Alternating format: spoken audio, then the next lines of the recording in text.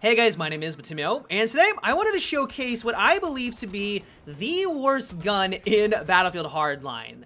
The more I play this game, the more I realize that something needs to be done with the weapon balance.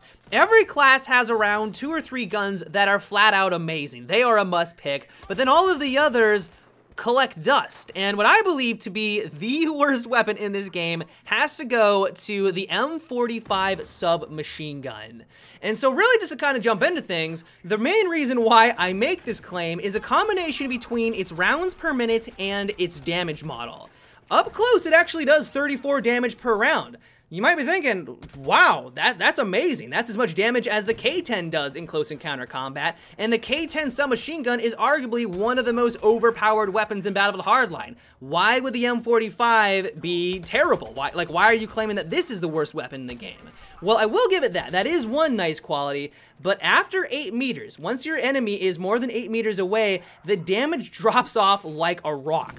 Once your enemy is 20 meters and out, you will only be doing 12 damage per bullet. And so within 8 meters, you kill your enemy within 3 bullets, but then as soon as you hit 20 meters away, which is really close if you're thinking about it, like you are always going to be shooting at people that are 20 meters away. That is very standard in any first-person shooter, and especially in Battlefield Hardline. That 3 bullets is going to go all the way up until 8 rounds. And to make matters even worse, the M45 only has a rounds per minute of 600. That is on the low end for basically every weapon in Battlefield Hardline. That is a very slow RPM, and usually a slow RPM is associated with a weapon that does very well at a distance, but because only 20 meters away. To give you an idea how far 20 meters is in Battlefield Hardline, that post or that flagpole is 20 meters out. That is ridiculously close. It is going to require you to put 8 bullets into your enemy at that distance at only 600 RPM. It is going to take you an eternity. You are going to get hit markers all day long. It is going to feel like it is going to take you forever to drop that enemy. And more often than not, even if you get the drop on that individual, they're going to have plenty enough time to whip around with their M16A3 and blast your face full of virtual bullets, and you're going to be back at the spawn screen. It is a nightmare trying to be successful with the M45 simply because of this damage model and with that low RPM. One thing that I never thought I would need to consider, though, is that it is nearly impossible to identify how many bullets you need to put into an enemy to drop them from 100% to 0. If you have a target who is between that 8 to 20 meter zone, 1 meter difference closer or further away from you could mean the difference between requiring 1 or 2 extra bullets. Because that damage drops off just ridiculously quickly, 15 meters out may require 5 bullets, but 17 meters out may require 6 rounds.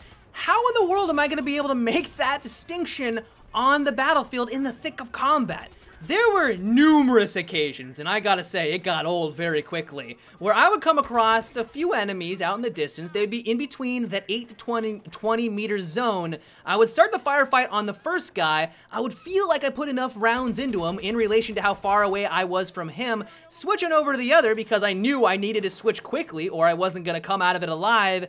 Didn't compensate for the first guy being just a little bit further than I initially thought he was. It required 1 extra round. He was left alive. Him and his buddy were able to gang up on me, and I was down on the ground half a second later.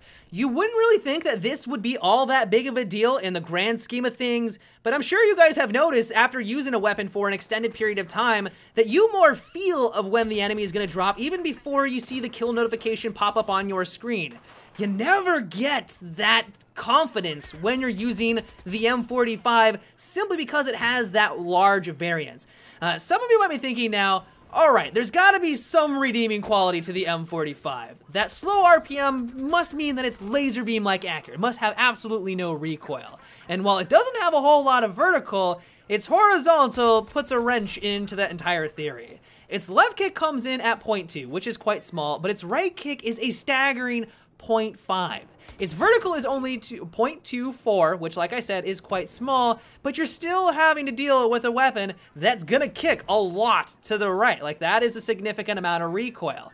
Really the only redeeming quality that I can think of is that it has a lot of rounds in its magazine. It has 37 rounds per mag, and so if you get into a situation where you come across 4 or 5 enemies that have their back to you and they're completely oblivious to your surroundings, you have the firepower and the damage in close encounter combat to technically take every single one of them out with ever having to reload. That is one redeeming quality of this gun. Even its reload time isn't something to write home about. Its short reload time is going to take you 2.1 seconds, which is decent, it's alright, but its long reload time is going to take you 2.86 seconds. And so other than the fact that it has a very nice magazine and high damage model in close encounter combat, I really think the only other great thing about this gun is that it looks awesome. This was a weapon that was created during the Vietnam War. This gun was used during the Vietnam War, and it has that very iconic old classic feel to it. That's probably my favorite part about this gun, is that it looks awesome. Like, it really does look iconic, but I don't know if this stylized look justifies using this thing on the battlefield and having to deal with all of the other nightmarish stats that are associated with it. And so overall, I cannot justify why anyone would want to use this submachine gun in Battlefield Hardline. There are far superior picks. The K10, which I'm sure you guys are very accustomed with right now, the MP5K, the P90, or the MPX are far superior picks. And it really begs the question, why did Visceral design this gun the way it is? Maybe I'm missing something. Maybe you guys will let me know down below in the comments section what I'm missing and how to use this appropriately on the battlefield to make it a god gun. But just looking at its stats and associating them with all of the other weapons in the game, I can go on a limb and say this truly might be one of the worst, if not the worst, primary weapon in Battlefield Hardline. But yeah, guys, that is it for today's little review of the M45 submachine gun. I hope you enjoyed. I'm thinking about in the near future to just simply make a video dedicated to talk about weapon balance in the game, because while some guns are amazing, like I mentioned, each class has a bunch of guns that are flat out phenomenal, all of the others that are in your arsenal pretty much suck. Like, you look at them stats wise, you look at all of their statistics, and there's no reason to use stuff like the M45 over something like the K10. And this is a widespread issue for all of the weapons in Hardline. And so hopefully Visceral realizes that this is an issue. Like I said, I'll probably make a video about it in the near future, but it is a pretty big problem right now. But yep, until tomorrow, have a good one and take it easy.